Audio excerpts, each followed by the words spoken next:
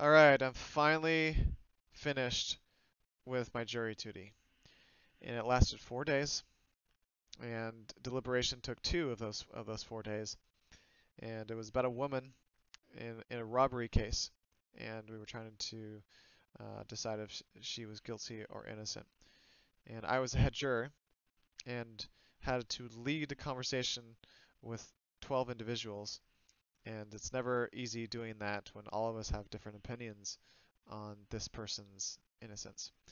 But that was decided, and she came out not guilty. So, anyway, I apologize for the lack of updates when it comes to trading on YouTube, video updates at least, and also on the Telegram channel. But you guys obviously know that I have been very busy with jury duty, and I'm finally done and able to make more regular updates.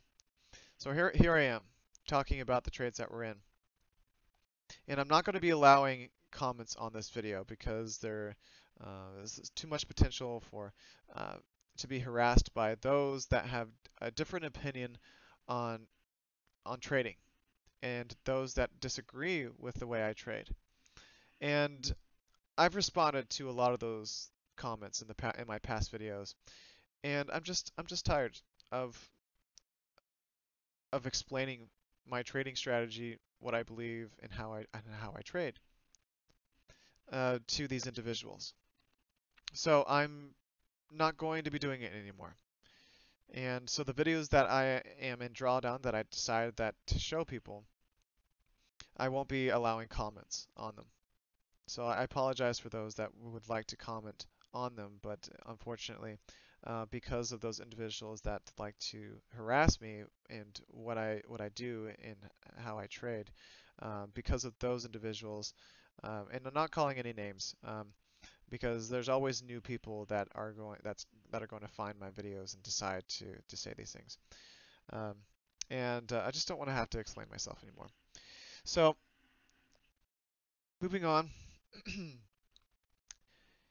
you can see that we're in drawdown, and I know that those of you that are following me also are experiencing that as well. Some of you have closed out your trades already and have moved on, and unfortunately that happens, and it's because we've had two big drawdowns in the last 2 weeks.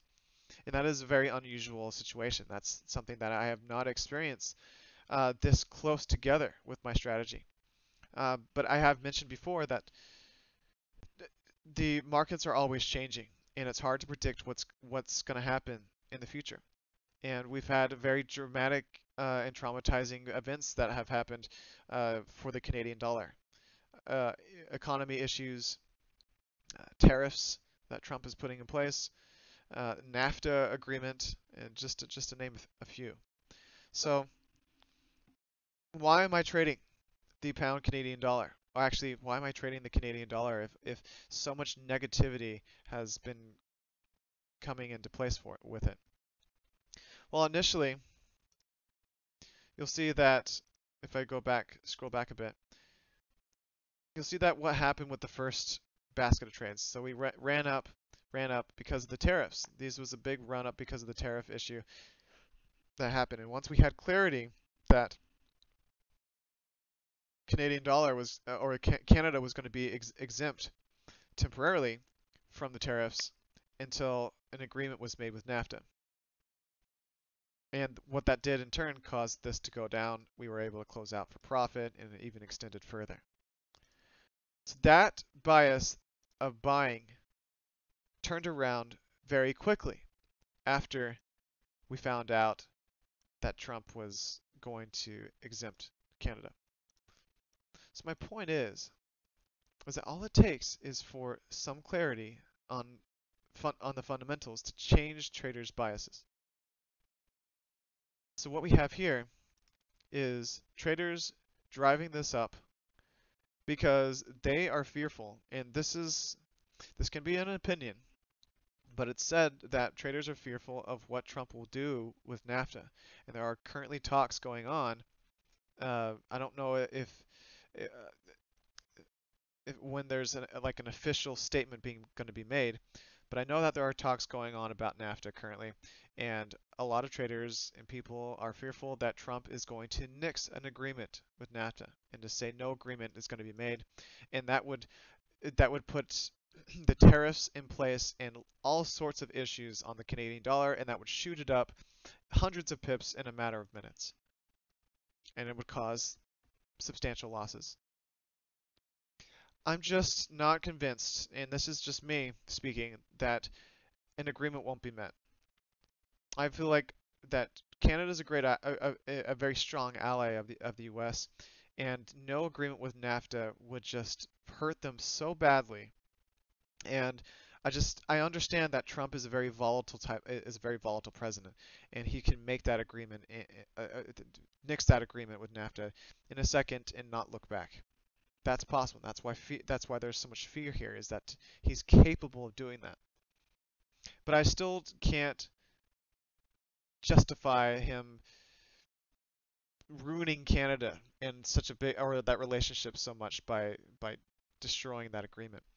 And if there's any agreement, actually, this will shoot down likely hundreds of pips on the downside, and we'll be able to get out of this trade. And that can happen at any moment. We'll get a random statement. Actually, you won't even see the statement before this starts moving. This will just start moving in a matter of seconds, potentially hundreds of pips, maybe more, and then you'll find out what it was after the fact, what caused it. So it doesn't make sense for me to start cutting trades right now. I'm going to let the strategy uh, take its course. And as you can see, we have stop losses in place. And stop losses on each trade is 500 pips. So trade 1, that's all the way down here, has a stop loss of 500 pips, and you can see where that is. It's about 80 or so pips above. And so once that place is hit, so this pushes up further, once that mark is hit, then our first trade down here will close out for a loss, and it will be anywhere from 3 to 5%. And if it continues up, we'll take more losses, and they could be substantial. Yeah. But there's always a but here. My strategy has shown that when price runs up to around 500 pips, it typically will come back down. I know that past data does not guarantee future data or similarities, but our past results don't guarantee future results. But with the data that I've pulled, there's a reason for that 500 pip stop loss. It's because in most cases, from our first order number 1, price does reverse right around where it is right now. So that's why I'm not closing out any trades at the moment, is because 1, NAFTA, an agreement could be met with that at any time. 2, Brexit. Now we are talking about Brexit negotiations at the moment as well. And we have had some rumors that Brexit negotiations are going well and an agreement is happening soon. We don't have any concrete evidence of that yet. But if something comes out saying that we have an agreement and things are great, we're moving forward, the pound Canadian dollar is going to shoot up. And it's going to shoot up probably hundreds of pips if something like that comes out. Maybe more. But if there's something that comes out, which has been a very likely scenario that's been happening for months, years now, is that they continue to keep negotiating and they need extra time. Let me just make sure that my headset's going. Okay, good. They need extra time. And no agreements have been met yet, and that's when we have a push down on the pound, negative on the pound. So we have multiple fundamental things or news events that could happen to drive our price down or up. And it could definitely go against us or in our favor. And right now, the anticipation of negative news, which Trump not agreeing, or nixing a NAFTA agreement, has been riding this up. The pound hasn't really been helping that much either because the pound has been in a bit of a range for the last while where it's been kind of going up and down. And it's definitely, it feels like it's in a waiting process. It's waiting to find some clarity with Brexit if it wants to shoot up or shoot down. And so it's been kind of ranging in a technical way. All right, so this move here that we had, a little bit of technical profit taking is what I like to look at it as, and that's an opinion. But there was a round number at 183 that was hit up here, and I would imagine some profit taking happened, pushed this down a bit, and currently we're on our way back up. And this, I did not expect this to continue down. We needed more fundamental data to continue that pushing that, or to add to that technical pullback that happened. We need some fundamental data to really extend that. The same thing happened here, where we had a pullback at this point, and it was a technical pullback in here. Just not enough data to support, to change investors' mind on pushing this down further. It's the same thing that's happened today as well. A change in bias needs to happen, and we don't have that yet. It's possible that this could extend until we have some more clarity on NAFTA and on Brexit. So you're maybe asking, well, it sounds like a big risk, right? So holding this sounds like a risky situation because anything can go in any direction based on what agreements are made with Brexit and NAFTA. You know, sometimes we need luck as traders and in situations like this. But I have pulled my data over the last 10 years. And my data shows that within reason, and that's from a 500 pip reason from order 1, 2, 3, 4, 5, 6, 7, that price typically will reverse around where it is now, based on previous data. Now, is that anything I should, does that pull in any merit? It has in the past. We'll see if it does now. So, where am I going to, moving forward? Let's say that we get out of this trade taking no losses. Moving forward with that means those that can't handle this drawdown anymore should leave, and that's fine. I know that some have already left already because of the drawdown. But I will be considering temporarily removing the pound Canadian dollar until we have some more clarity. So let's say that price extends down and we still don't have clarity on Brexit or NAFTA, and we actually are able to get out of this trade. I will likely discontinue using the pound Canadian dollar temporarily until we have some more clarity, because I don't want to get stuck in another situation where we're deep in on one side. And so I will likely not be using the pound Canadian dollar for a couple weeks. So the other two pairs, the Aussie CAD and the NZD CAD. So those two pairs I'm going to continue to use. I feel like they're a bit safer at this moment to use. And I may increase the risk on those two pairs to make up for a little bit of the lack of potential profit that we may be missing in the coming weeks if we temporarily discontinue using the pound Canadian dollar. So I don't think that I can expect an 8 to 12% by cutting out the pound CAD, because it is a heavy profit maker for me in standard price behavior. But that will be talked about once this trade basket is closed out. I apologize for the drawdown, and it's unfortunate that they've happened so close together. We had one last week, we had one this week. The last week one was 28%.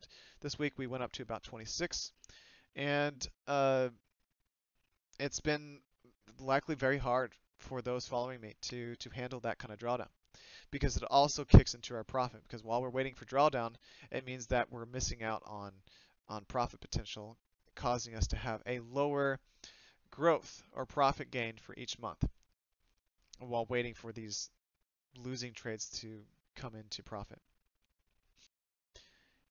So I think that covers pretty much what I wanted to talk about today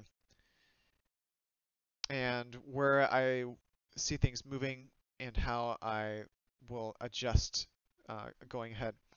I also will continue to test my strategy to make sure that if the markets are changing and we can expect more drawdown like this, then it may need a modification to help with drawdown scenarios like this. Another reason why I may be temporarily disabling trading on the pound Canadian dollar to evaluate it a little bit further to make sure that what we're doing here is the best way to trade that specific pair. All right, guys and gals, I'll see you guys on Monday for potentially another update. I do expect these trades probably not to close out in loss, well, in profit until sometime mid next week. We don't have a lot of fundamental news happening until about Wednesday. So likely we'll be holding these trades over the weekend. Uh, so time to brace yourself, and those that continue to follow me and keep these trades open, try to stay calm and try to understand what the picture is now and in the future, and helping and I'm trying to help you with how I'm seeing it so you can hopefully understand my reasoning and see it in the same way. Um, but understand that there's risk here on both sides. That uh, depending on what happens with NAFTA and Brexit, it could cause losses, but it also could get us out in profit. Nevertheless, once these trades close out, I want you to decide for yourself if this is something that you want to continue. You understand, you've understand the risks in a very heavy way now. You've been, for those that were thrown in just about 2 weeks ago on this, um, you are experiencing some of my heaviest drawdown. And so I think that you will understand, and now you understand the worst that my strategy has to offer. Um, and knowing that might give you some personal clarity moving forward. See you guys on Monday.